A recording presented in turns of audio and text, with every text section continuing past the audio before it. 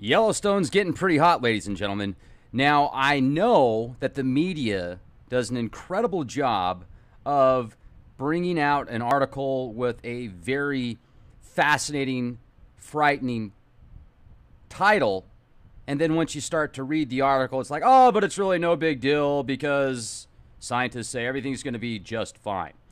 Well, as you can see, I've pulled up the amount of earthquakes that have happened around Yellowstone over the past 90 days, and we're looking at 1,933 earthquakes in the region.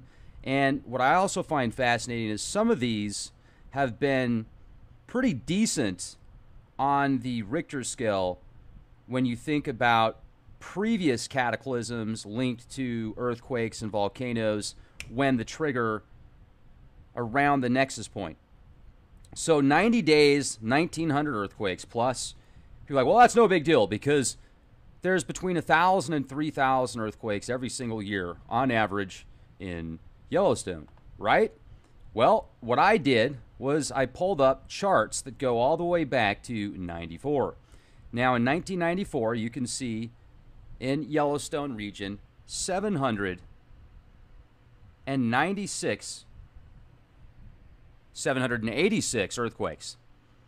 That's the year of 94. So not a whole lot. You can see there's some clusters there, some little spasms around the October, August, and May time frame, but only 786 earthquakes. Now, in 95, it doubles almost. Not quite, but it bumps up to 1,481. So we'll say about 1,500 earthquakes. You can see there's a pretty big spike at the end of July, or around mid-July, I should say, and a little one in December. Then we go to 96, 1,236 earthquakes.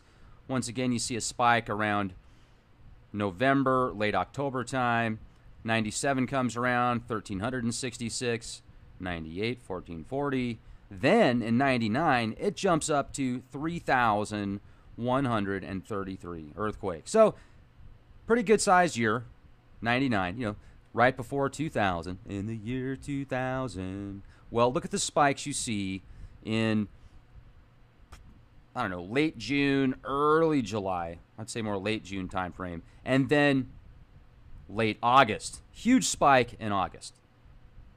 Okay, so now are we seeing a pattern? Well, August, it seems like some years there's a spike. Then other times it seems like it's October and sometimes December. But you do notice these clusters. So we get to the year 2000, you've got 1,895 earthquakes. Then in 2001, you've got 2,023, 2002, 2,278, 2003, then it actually goes back down to a little over 1,000 earthquakes. So it cuts in half, 1,031 in 2002. Then it bumps up to 1,249. Then in 2005, it goes all the way down to 848 earthquakes.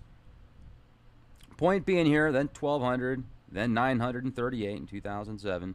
Then it doubles, 2,200, 1,582. Then in the year 2010, you see it go back up to 3,250. Now, what's interesting is you've got this huge spike in February. We're a ton of activity in February, and the rest of the year, it's totally dormant. It's totally, not dormant, but it's pretty mellow.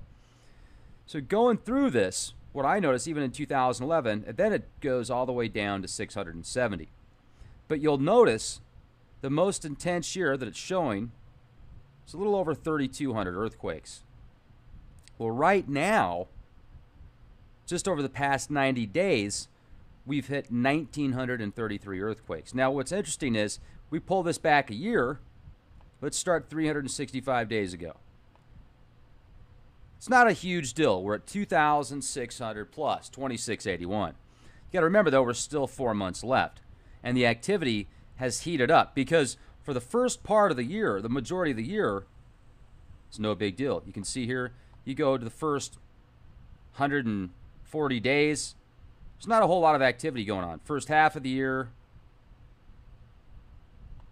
approximately, there's very little activity.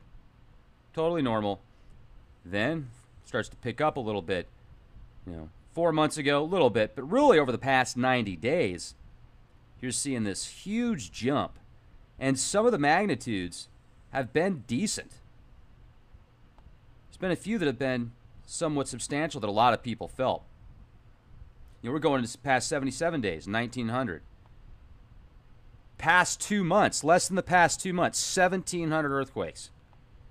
The past 34 days, 713 earthquakes. Point being, the past month, we've seen more earthquakes than some years. And the clusters don't seem to be calming down. It seems to be getting more intense. And then I did a little bit more digging. I'm going to show you this recent swarm here. This is just since, like, I think August 3rd or 5th. Let me pull it. Yep, August 3rd. You can see right here. Look at this swarm. This is pretty intense. You can see the area. Close to the Montana border there in Wyoming. Then this is showing just a real quick previous records that are going to show you the eruption dates. About 2.1 million years ago, 1.3, and then about 640,000 years ago. The amount of mass, land mass, that was covered to an extent. Then you see Mount St. Helens ash. Really not a big deal in some areas of the world, and not nearly as intense. Now, the amount of magma and lava and molten rock elements that could go with a volcanic eruption out there in Yellowstone could be quite catastrophic. And then I'm going to share with you here some simulated thickness results from a month-long Yellowstone eruption based on previous data. You can see some different figures here. The maps are going to show you. Let me zoom in on this a little bit if I can here. Nanu. Okay. No umbrella cloud. You see the entire country is still almost covered. Texas and parts of the West Coast fare out okay, and Florida. There's a week simulation, a 3-day simulation. Look at the amount of thickness in millimeters, I'm pretty sure. Here, let me. It certainly isn't inches. Yeah, millimeters. So Albuquerque, Atlanta, Austin. Austin doesn't get much at all. And places you really need to keep an eye out for, like Billings, Casper, Missoula, Rapid City, Salt Lake City even. Interesting. Now, Salt Lake City, the government, Big Brother's put a ton of money into that city with the NSA facilities out there in downtown Salt Lake. I think Salt Lake City is going to be fine. I think Rapid City is going to be fine. But you can see they are going to get, according to these records, or these forecasts, I should say. Now, keep in mind also, they'll probably do a lot of weather manipulation, where they will control the jet stream and manipulate the jet stream, the wind patterns, etc., to cause certain areas to get it worse than others. So, there you go. Now, let's take a look at this. This is a map that shows tornadoes and nuclear power facilities, some of the more,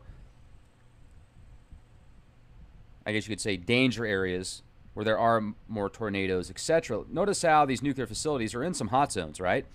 Well, you'll also notice that the area around Idaho and Montana and Wyoming there's not a whole lot of tornado activity, and also you don't see any nuclear reactors out there. Now, I do know in Idaho they've got some experimental reactors, and I think there's something in Colorado too. I don't know why it's not showing. There's a few reactors that this is not showing. But with that being said, it also kind of puts into perspective that around the, let's pull this up again, around the major blast zone here, there isn't a whole lot of nuclear facilities around here. So it's like, even though they were building them next to fault lines, next to tornado alleys, next to coasts, they didn't build anything around this possible Armageddon zone. So I want to leave it at that. Hopefully things will be just fine, but you definitely want to pay attention to what's going on right now, especially if you're in the area, so you can get out of that danger zone as fast as possible. If need be, hopefully things will be just fine. Thank you for being here with me. Also, want to let you know about this quick bivvy.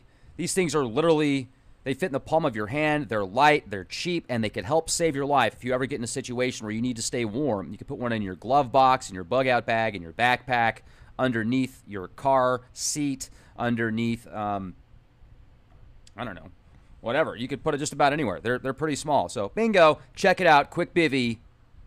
I'll leave the link in the video description box. Also, go to leakproject.com if you haven't already. Subscribe, become a member today at youtube.com/clandestine Time Lord. Look at that. We just look at it, 713 earthquakes over the past 34 days. Now let's see what we've had here just over the past 3 weeks. 500 earthquakes, 526 earthquakes in the past 3 weeks.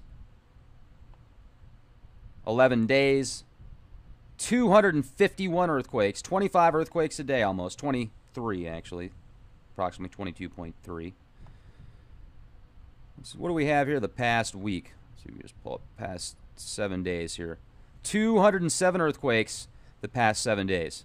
That's quite the swarm. Times that by 52. You got about, what, 10,400 plus the 7, so 10,750 approximately. A little bit more than that, some change. That's a lot of earthquakes. Hopefully this swarm will slow down. Be the change you want to see. And remember,